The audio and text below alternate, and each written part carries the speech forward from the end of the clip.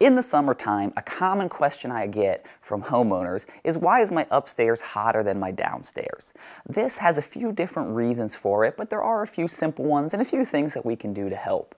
The main reason is that hot air rises. So unfortunately, no matter what we do, it's always going to be a little bit hotter upstairs. So what we have to do to try to fix that is address it from the HVAC side of things. The main problem on a normal two-story house is that your thermostat is on the first floor. So it is reading the temperature of the air around it. So the first floor is going to cool down much sooner than the second floor, and the system is going to shut off. So while your first floor may be 70 degrees or whatever you have set your thermostat to, the second story could still be hotter. And as the summer goes on, this problem is just going to get worse as the system is prematurely shutting down because the first floor is satisfied, but the second floor is not. Now, to fix this, you do have a few options. The best case scenario would be to have two systems, one for the first floor and one for the second floor.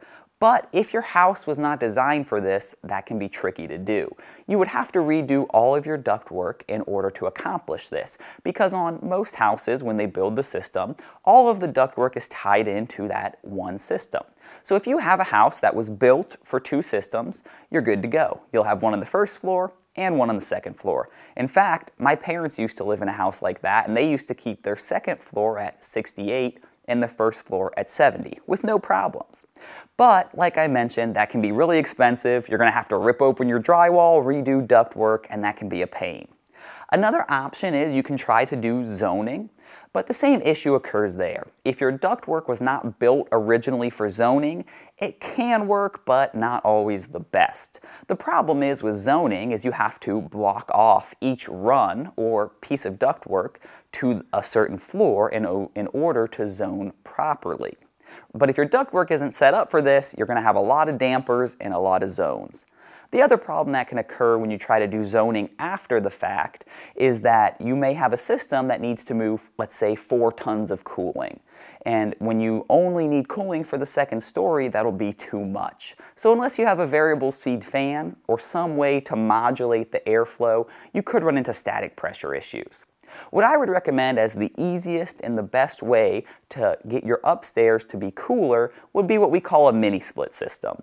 Mini-split systems do not need any ductwork. They are, most of them, ductless. They're very easy to install as you have a head or an air handler that'll mount to the wall. It actually draws its power from the outdoor unit, so you don't even need to run electrical wiring to the indoor unit. You simply run a wire from the air handler on the inside to the outdoor unit, and it draws its power from there. It's as easy as mounting a bracket on the wall and drilling a hole through your wall to run your line set, your drain, and your wire.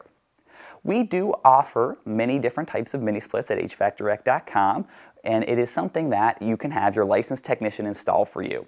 Most brands are okay with you doing some of the legwork, but of course we always recommend having someone EPA certified do the refrigerant side of things.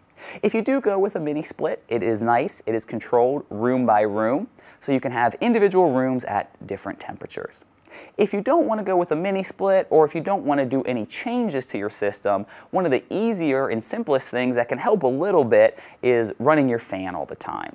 When you run your fan all the time, you help circulate air throughout the house. It helps mix some of the air downstairs with some of the air upstairs. This isn't a perfect fix, and to be honest, when I was out in the field, most of the time it wasn't enough to fix the problem, but I did have customers who would mention that it helped a little bit, or at least enough.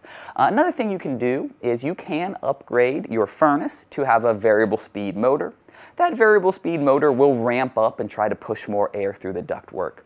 They even have motors now that you can put into existing furnaces to upgrade from what we call a PSC motor, or a motor that is not variable speed, to a variable speed option. That would be maybe one of your cheaper options, but not the best option.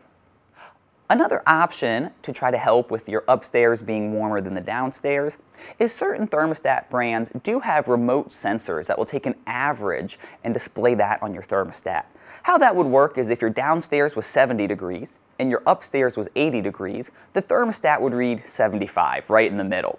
While this is not a perfect solution, it does have the system run longer because even though we've reached the temperature of 70, it's going to display 75, keeping your system running, averaging out the temperature between the first floor and the second floor.